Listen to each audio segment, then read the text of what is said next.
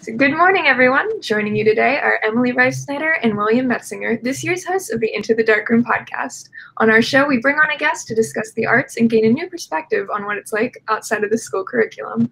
Joining us this morning is Lonnie Graham.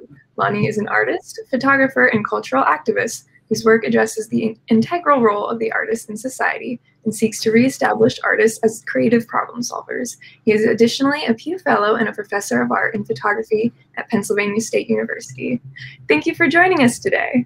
It's good to be here. Thank you for inviting me. We're glad to have you. All right. So first question right off the bat that we'll roll into, as being a activist and being very proactive with the public and trying to see how you can work with your art. At what point in your artistic career did you sense a calling to cultural activism? It was, in a way, it was a kind of an evolution, but in another way, it was kind of incremental in that whenever, I believe it was in 1986 or 1987, I returned to the East from California. I started to volunteer at a place in Pittsburgh called the Manchester Craftsmen's Guild. There were other, it was an after-school program at that time, and they had young people from a couple of local schools, I think Oliver High School. And I worked with them and understood that, they were interested in, learning how to do art and photography and that kind of thing. So it wasn't until really, and I guess this sort of comes out in the TED Talk, it wasn't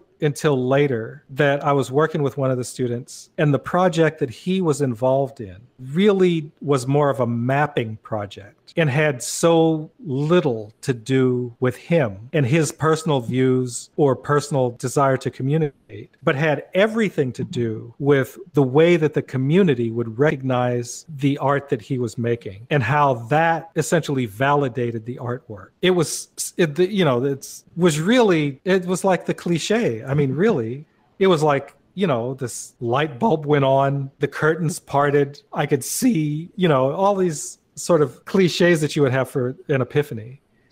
And I thought, that is exactly what I had been doing wrong for 30 years, sort of embedded in this, kind of Western European notion of the artist. And I had immediately recognized at that point that artwork was traditionally made for and by people of a larger community. So it was really at that point that I started to commit myself to doing work that was accessible, that people could understand, that was relatable, that everybody could, find some part of themselves in it without, this crazy, abstract kind of work that, that was sort of being done and that I'd been trained to do. So, yeah, I wanted to articulate and activate the needs of the community from that minute on. When you first started, did it kind of feel like a bit of an awakening, or? The first piece I did was a piece called Living in a Spirit House, because I had been working with the Fabric Workshop and Museum and thought that I wanted to do a piece that would honor my community and honor my ancestors. So yeah, I did this piece, where I basically built my living room inside the museum. And of course, later Deborah Willis saw it, and she was curating at the time, and it went to the Smithsonian Institution. So the reaction was, as one would expect whenever you would see a place that looks like where you grew up. So people looked at it and immediately responded, my Aunt Ethel has a sofa that looks like that. Oh my goodness. My Uncle Derek has a radio like that. So there was something in it for everybody, especially since that the way that I built the piece, I wanted to assault all the senses: touch, hearing, smell, vision, everything. So it was an immersive experience. At the Smithsonian, they had to, sort of cordon it off so you couldn't go in and sit down and read the magazines.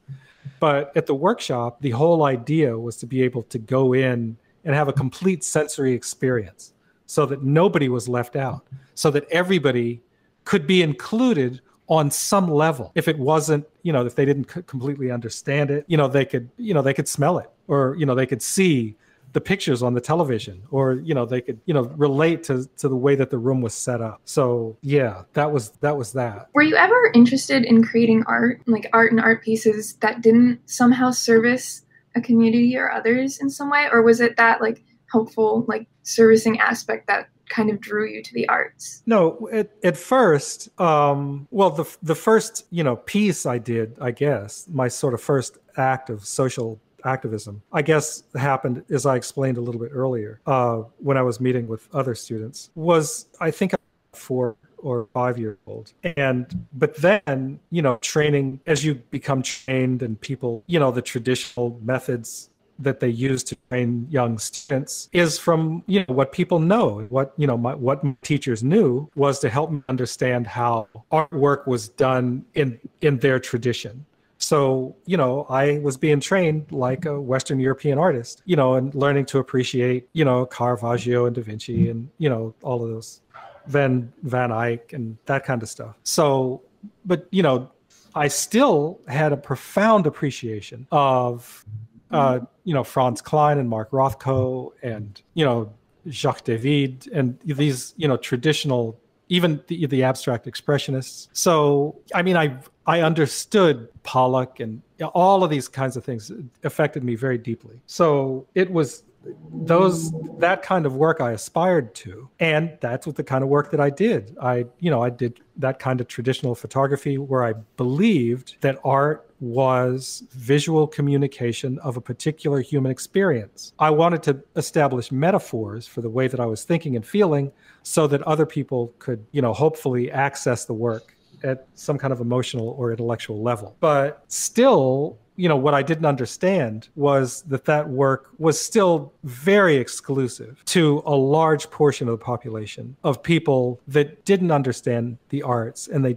don't understand artists. And, we were a marginalized, and still are, a marginalized community and are othered, we're stereotyped by the community at large. We're put into a different class. So what happens now is, I'm really sort of committed to trying to get people to understand the value of the arts and, and how, and it's kind of a tough road with artists because they like doing what they do. But I'm talking about a more inclusive way to view the arts, to cultivate an audience that at least can have a conversation about the arts, to help artists understand their role as problem solvers, right? Because traditionally, if we look at ancient cultures, the artists are there. We're addressing deities, we're making buildings, we're making clothes, we're making bowls that we can use, with utility. We're building houses. We're making money that people can use as currency. So I started out and I love the kind of, traditional European methods, but at the same time, I think people appreciate the arts whenever it has some degree of utility, to the point where they appreciate them so much that they don't even call it art. They call it design. They call it ceramics. They call it architecture. They call it something. Artists are put into a whole different class until it's something that they want, and then they name it. They name it something else. But yeah, I think that answers your question.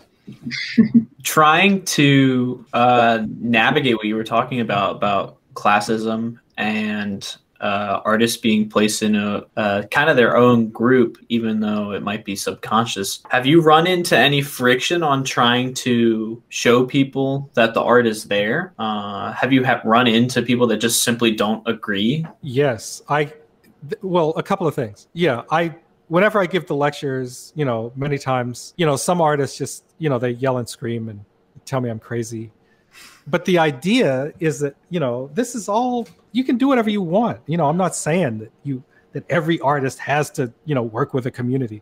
Like, that kind of stuff isn't for everybody. Like, a lot of people just don't know how to do that. They don't want to do that. They don't want to include people in their process. And they get vehemently opposed to it. Other people think it's sort of curious. One woman came up to me after a lecture that I gave in Calgary in Canada, and she was yelling at me so hard we had to stop, and I had to have a whole separate meeting with her. And I did. I met her in a cafe the next day, and it turns out that she was really a remarkable woman and had written like a number of books. She was a Brazilian and was involved in another project in Finland, and then at the end of the conversation asked me if I wanted to come and do a project in Finland, and I said yes. So, which So it worked out.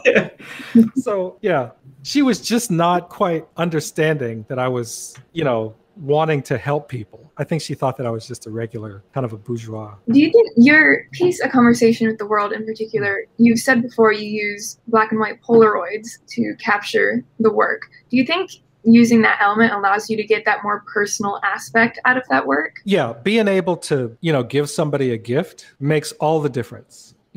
So in that way, I'm not like actually taking a picture, but I'm sharing the moment and I'm giving an image. I'm giving the gift of an image to the person who sat for the photograph. So now the person is a whole lot more included in the process. We have at least some kind of an exchange. Even if we can't speak the same language, we're able to come together in a common understanding around this image and around those moments that we shared. So if it happens right there at that instant, it works out. It might, on occasion, I've gone back to some of these people's houses, and even though I thought, that moment didn't go very well, the photograph will be there in their house, like in a position of sort of reverence. So yeah, and the people are so different, but I appreciate the Polaroid process, and Dr. Land did an amazing thing. But yeah, I appreciate the Polaroid process for the fact that I'm able to continue to make a gift to the people that are in the photograph. Now that Polaroids are kind of long on their way out, what medium or what cameras are you using now to make current work, if you are making current work? Well, I've always used, just any kind of camera that I had at hand. So when I was young, I used the Polaroid, and, up in the 60s and, the 50s and 60s. And then later on in the mid 60s, I had a regular 35 millimeter camera, and a friend of mine gave me kind of a 2.25. Elina Feilander gave me a 2.25 square Yashica, and I used that until I started to use the Hasselblad, and I used those just traditional film cameras. And then I came back to the Polaroid in the late, so there was only maybe about 10 years that I wasn't, working a lot with the Polaroid. But now that it's obsolete, and the film is just obscenely expensive on eBay, I still have a few boxes, and if I'm able to go out this summer, I'll probably use that up, and that'll probably be the end of it. And I think there's a commission in the works for me to continue the Conversation with the World project using digital. So I just have to figure out a way to print out the photograph. How do you anticipate that you'll approach the project differently, like working digitally, than you did with film? That's kind of yet to be seen. I really still want to. I'll probably be working digitally here in the US. So that's a whole other kind of an audience. But if I do work digitally outside the US, like I said, I really need to figure out a way to print those things out. So I feel guilty not being able to leave something after doing this thing for 30 some years. It doesn't feel the same. With working with A Conversation with the World, how much are you including your subjects in the story, and have you had any conversation on what their view of your mission is? Yeah, there's it all depends on the person. Usually, so the way that the thing works, if I'm going to talk to like either one of you, for example, it's a template. There's 8 questions. So, we go through all of the questions, and it's a conversation, like I'm asking you, what are your family origins? How far back do they go? Are there any outstanding personalities in your family? What's your opinion about, the origins of the universe? Do you see anything around you that relates back to your family traditions, your traditional family practices, like architecture or, art or anything like that? And, a couple of other opinions. So through the course of that conversation, we're exchanging ideas. So, they're leaving me with what they're thinking. One experience that a couple of really kind of interesting experiences that stand out. One was when I was on the mosque at Djenné on the Niger in Mali. I was talking to the imam and had, just asked the questions. And then after the whole thing, we were just sort of sitting there. The sun was coming up in the distance, or, just about to the morning prayers. And he said, what are you doing? What is this about? And I told him that the idea was that every single time that I asked the questions, there was a common thread that ran through the answers that would bound the course of our humanity and our understanding of each other. And that's what I was trying to do. And then he, worthy of reverence. So that was really touching. Along the Niger, I went out onto the cliffs there in Mali, and I found the troglodytes, the Dogon, who still live in the caves, and none of them speak any English. But I was able to, to work and communicate with them, and they took me to one of their sacred areas, and I was able to communicate with these holy men, and we were able to communicate the idea behind the purpose of the work. So it's really kind of stunning. It sounds almost spiritual in a way. It's kind of deep. It gets deep at times. That's good though. Which of your locations did you find yourself most attracted to? The landscape itself is always, incredible, but the people are usually what stand out. The people make the experience, and there's no. I mean, in Papua New Guinea, they built a house for me to stay in.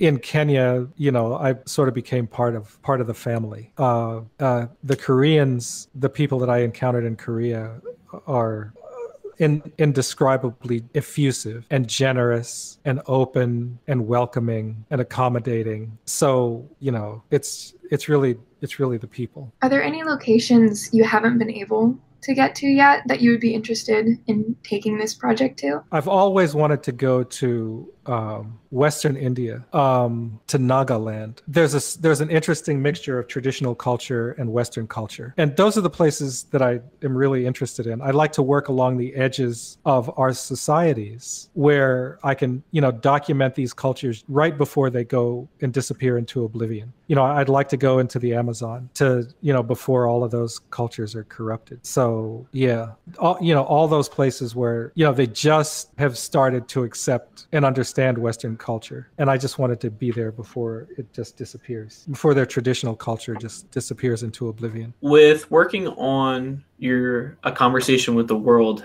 has the project transformed or had any changes since you started teaching as a professor at Penn State? That project has, even though they've funded like a couple of expeditions, which I'm very thankful for because of the faculty, it's a research institution and they support their faculty research. So, they've funded in part a couple of expeditions into the Triangle, and I think maybe one time into, the Sami. There was a Swedish American Foundation grant, and I think Penn State funded part of it as well, to go and talk to the people, the nomads that live up above the Arctic Circle.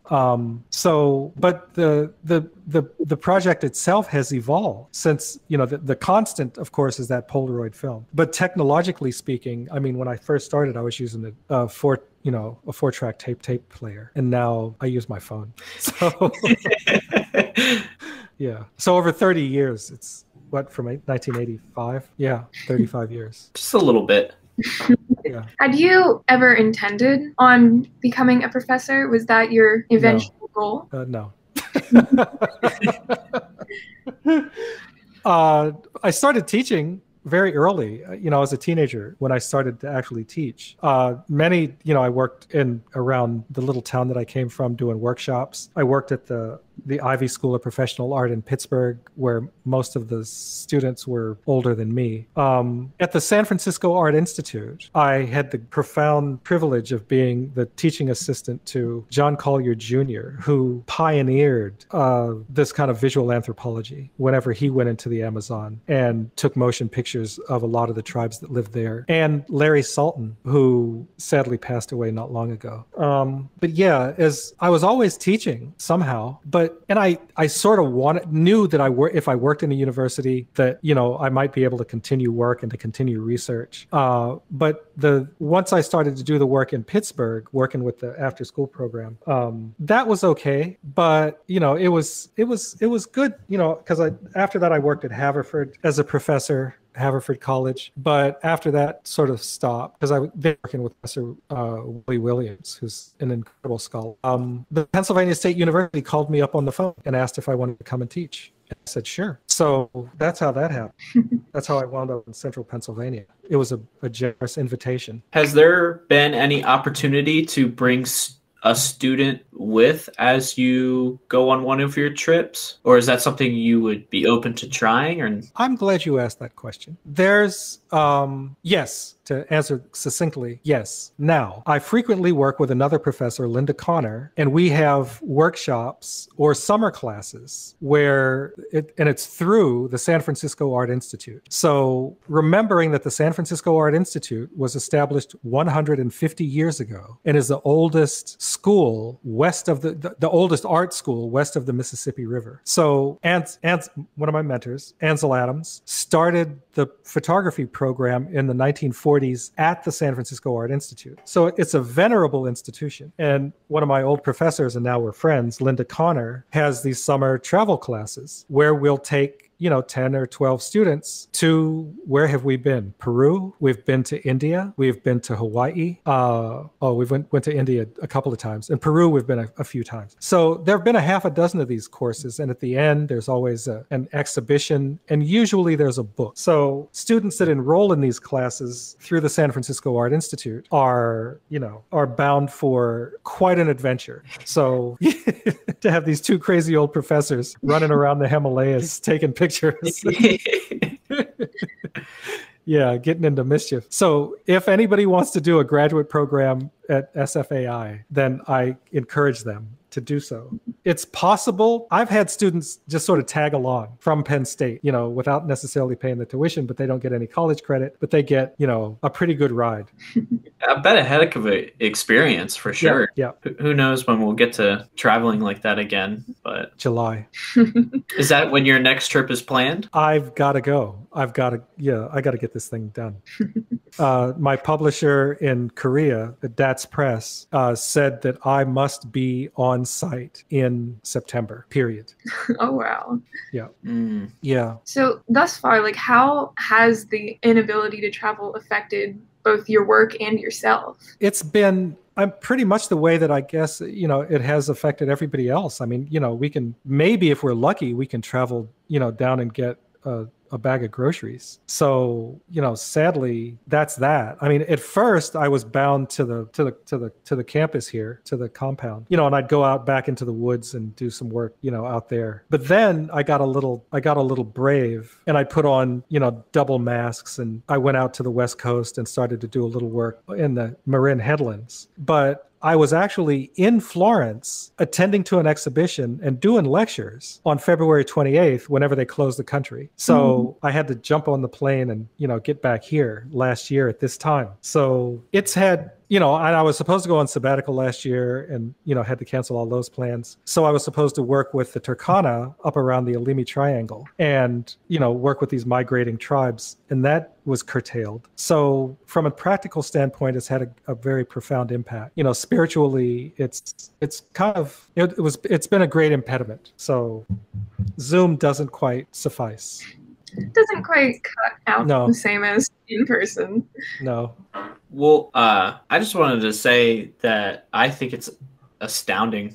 It's really amazing to see how much community work you've been doing along with personal work and making your community work very personal. I think that's worthy of an applause. Not too many artists are thinking that way during their process. Thanks. Yeah, no problem. For people who are listening, what might be the easiest way for them to view your work? Oh boy, this is the problem. The collectors always yell at me because I don't have anything. I don't commodify. So I don't produce, objects like the way that many other artists do. I have Mr. Lonnie Graham on the Instagram. You can see, landscapes and family photos. I don't have a website, but if you type in my name, there are little examples of work. So, and other links to exhibitions that I've had. But the website is under construction. And I think there's a woman who lives in central Pennsylvania, around Lancaster, who's done an incredible job so far with actually getting work on the internet. But there's still, a few more details that need to be ironed out, and then it'll go live. But yeah, if you type in my name, you can see most of what I do. What advice would you give someone also trying to pursue a similar career as yours, trying to create art that's community-based? Listen, you can't do anything without listening and understanding the people that you're working with. In many cases, like in the project in Finland, I think that took 5 or 6 years of going and then going back and then going back again the next year. Like the first couple of years, I didn't do anything except just listen to people. I didn't use the camera. I didn't take out the microphone or the recorder. I just listened to what they were talking about. So it's not, any kind of community work or inclusive work has so much less to do with the artist and so much more to do with the community. Ego is the most profound hallucinogen. So you want to be inclusive and you want to listen to people, and you don't want to be bound by the parameters of your own imagination. You want to include other people into your process so that you can hear what they're saying and then let their ideas come to life. Well, I think that is excellent advice, especially for us students. We're on our last semester, so we're ready to hit the open road, and we're all looking for pathways to follow down. From me and Emily, we just wanted to say again, I don't know how many times we could say it, but thank you for spending the time to come talk to us. You're welcome. You got my Instagram account. You can get in touch with me. Send an email. I'm happy to chat. No problem. Well, excellent. We hope that you have a fantastic rest of your day, and best of luck on the next couple months of your travels and endeavors. Thank you. Yeah, thanks. I appreciate the opportunity to be able to talk with you and share these ideas. No problem. We hope you have a great rest of your day. Okay. So long. Bye-bye. It's very nice to meet you. It was nice to meet you too.